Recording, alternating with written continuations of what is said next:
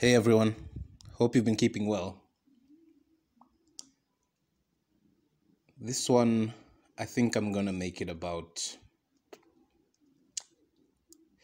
escapism, but like escapism part 2.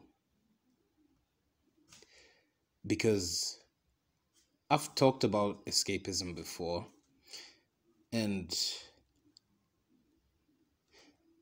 the more I continue observing people's interactions, social interactions, and even just the plain media that they consume, the only way I can describe modern culture now is just cognitive dissonance. Like I've been seeing Kanye West spiraling over the past few weeks, and I've been wanting to make a video on it so bad because I think I've reached like stage 3 of grief, which is is it like bargaining, I think, in terms of what Kanye has become, because his music, even his personality, to be honest, have affected so much of my current way of thought, let me say. And it's weird how somebody you don't even know can have this much of an effect on you. It's so weird. You could say it's a brilliant marketing team, it's a brilliant, somebody who knows how to get to that target demographic, you name it.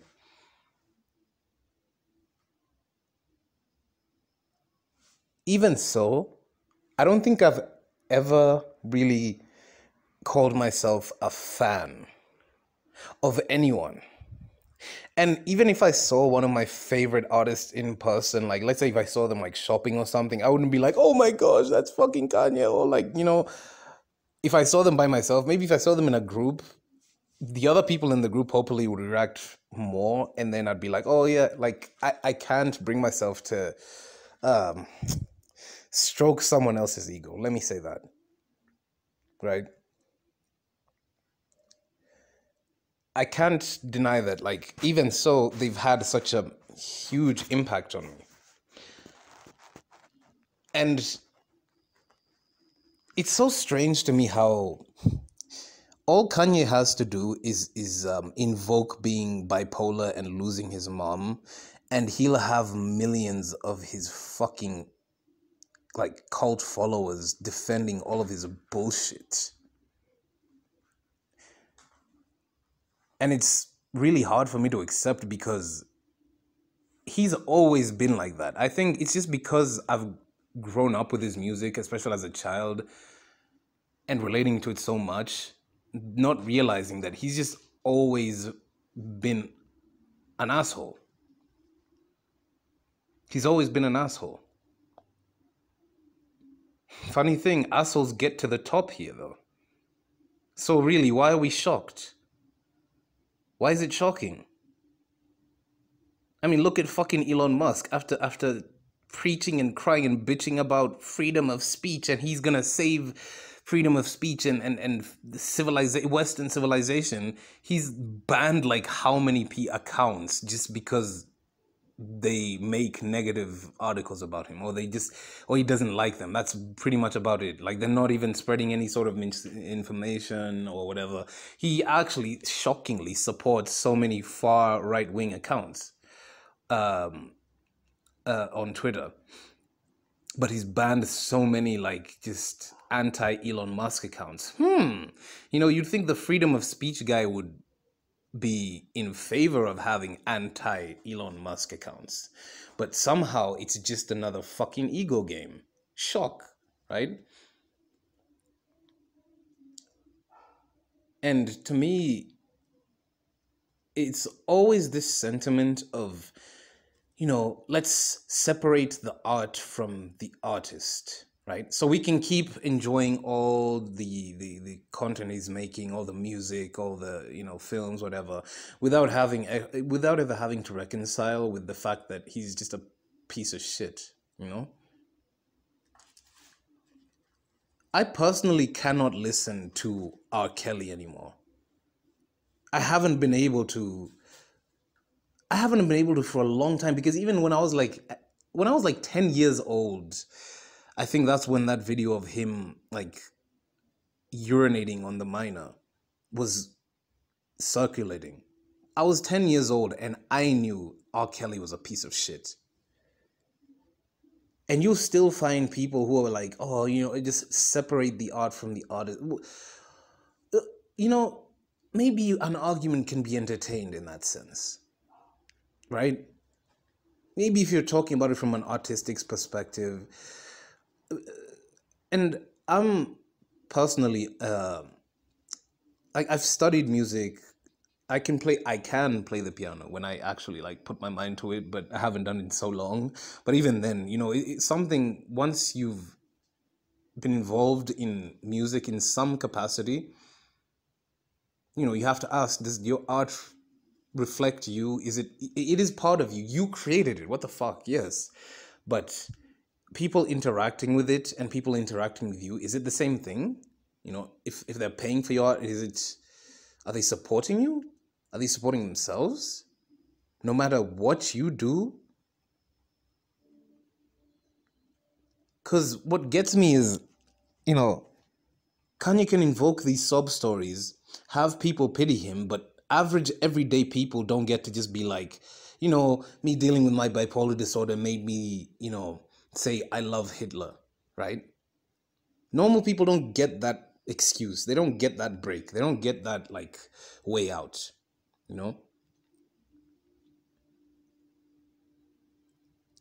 And it really got me thinking just how much of the art, the music that I consume, have I separated it from, reality, let alone the artist, And what does it even mean in that sense? It's sort of like escapism within escapism. And maybe I think too deeply about this stuff, but how, to what extent as consumers are you really responsible for the things you consume? If you're doing it out of your own intentions to do so, or just doing it to follow a trend, or, you're just doing it because it's a compulsive habit, how responsible are you? Because if I meet somebody and they tell me that they're an R. Kelly fan, without even having to listen to why they're an R. Kelly fan, I can already be like, you're a piece of shit. I'd already just say you're a piece of shit. I don't care how you rationalize how his music is. And again, growing up in the 90s, R. Kelly, one of my earliest memories is watching Space Jam. His song is such a memorable part of that movie. And I could watch it now and still relive those feelings, but at the same time, I'm like, even at that time, R. Kelly was being a fucking pedo. Even at that time when Space Jam was being put out. And I'm not trying to equate Kanye West to R. Kelly. That's pretty fucked up. And there's, obviously there's no evidence of that at all. And I'm not trying to put that on him. But at the same time, getting to this guy has such disgusting things about Jewish people. And, the fact that he still gets so much media attention from it means he's still winning. He burnt his deal with, what was it, Adidas? He burnt his deal to the ground himself. Because these companies just care about their profits. They care about the bottom line. And even if you're their main, one of their main income producers, they don't care. They'll find another one. But if you're going to cost them way more than it is to hold on to you, then they're going to burn the deal. This is just the epitome of this system will never give you everything you want. They will never give you the things that you want. It always comes at, if you're somebody who's chasing wealth and chasing prosperity, fine. Once you get it, you'll have to chase other things because you're not going to be able to keep chasing wealth and prosperity. You're basically going to be constantly hitting a dead end, and nothing will ever be enough. I brought up Elon Musk, Kanye West, R. Kelly, all these people for different reasons are the epitome of why wealth and fame is a fucking trap and a lie. No matter how you think you're going to outsmart this reality, it always throws something new, something different. And if you're power hungry, you'll never be at rest.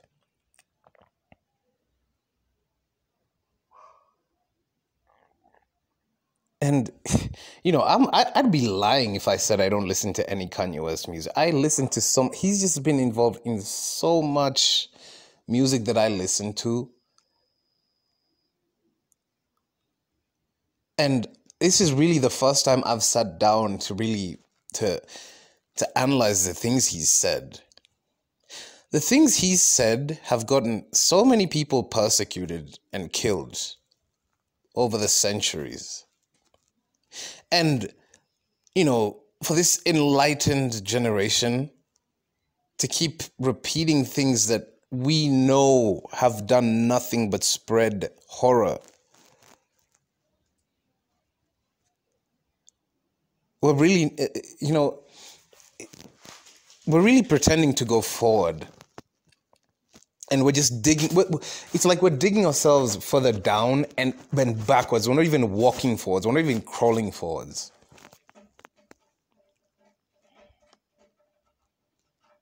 And the fucked up thing is, these are always the things that go viral. It's always the controversial things.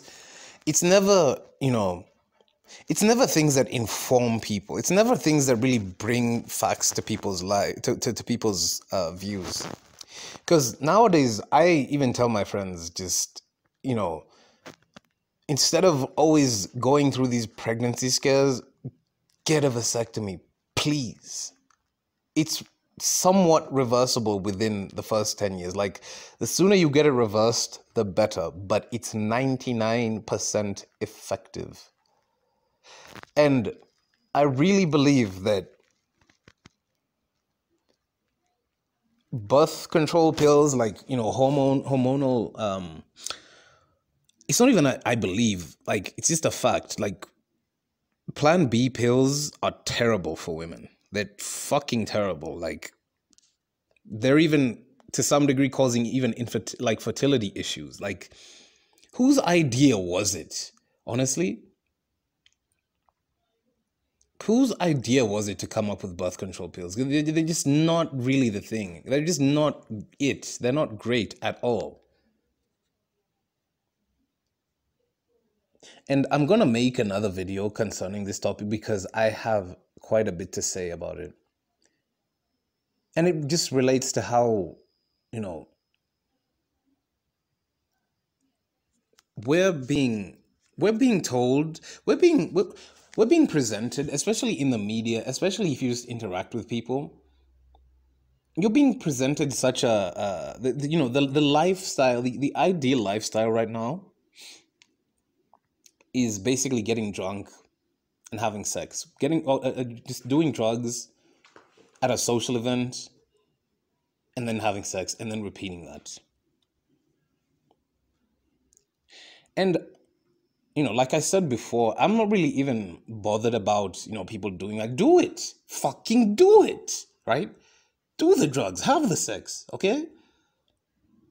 Like, I would like to believe that, I've never portrayed being a prude on this channel. Like, maybe I might say some prudish things once in a while, but I guess that's just my opinion at that time. When I look back, I probably feel a different way. What people do to escape here, I can never judge that. I can't. But at the same time, it's really not that they're escaping. They're escaping it.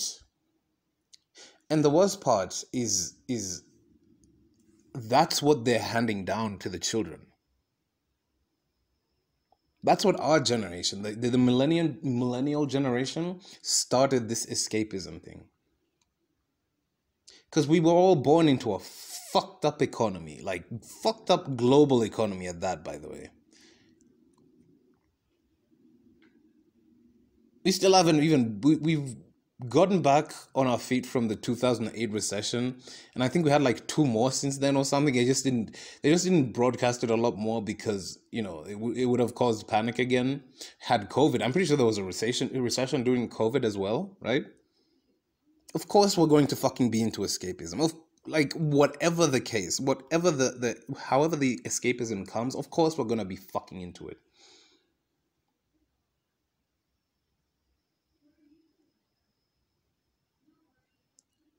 But what happens when the things that you're escaping, what happens when your escapism isn't even it's never really an escape that you can prolong?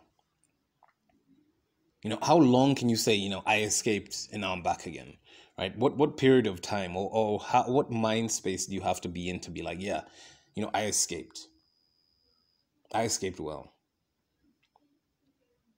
Because me personally, I think escapism is a way of life for me, especially when it comes to music. Like, I'm always, when I wake up, I'm listening to music. When I go to sleep, I'm listening to music. When I'm just bored, I listen to music, all kinds of music. And I love listening to music where the artists in real life are people who, you know, they're not dickheads, I guess. Like, personally, for me to cancel you as an artist, for me to like not want to listen to you as an artist, you'd have to do things bordering R. Kelly and Kanye West. I think that's a high enough bar for canceling. I don't believe in canceling people for like bullshit reasons, honestly. You know, unless they've assaulted someone, of course. So you know, if they've caused harm to people, if they've caused direct harm to people, then yeah, fuck them, fuck them. But like, you know, the other reasons why people get canceled, I don't believe in that shit. I don't believe, you know, certain artists don't even have to get to the extent of separating the art from that because they didn't actually do anything worth fucking separating it from. You know, this topic only comes up when the artist is like perceived as really good, but then they've also done some egregiously fucked up shit, and it's always shit to somebody else. It's always something to another person. You know, it's not like they've just stolen a lot of money, or, you know, just done shady shit like that. No, it always has to be like, you know, spreading like the level of hate that Kanye West has spread. Like, this guy actually said out of his mouth he wants like a Jewish child to go up to their parents. Because of him, right? Because of his efforts to ask his parents, "Daddy, what did we do wrong?" He wants a Jewish child to say that. And he's saying this as a black man. He's fucking saying this as a black man. After all the things he said in his music, always talking about how gun crime in Chicago is terrible.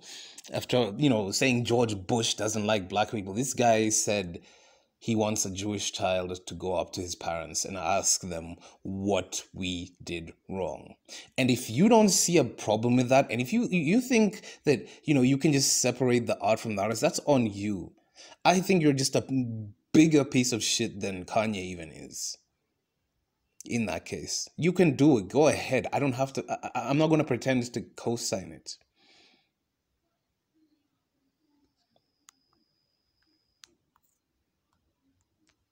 It's so crazy how this place really leaves you with such few options to even enjoy your fucking stay here, you know, or even your prison sentence, your sentence here. You have such few options that don't involve mass fucking bullshit and exploitation and just spreading of mind viruses, basically. It's really sad to see, to be honest.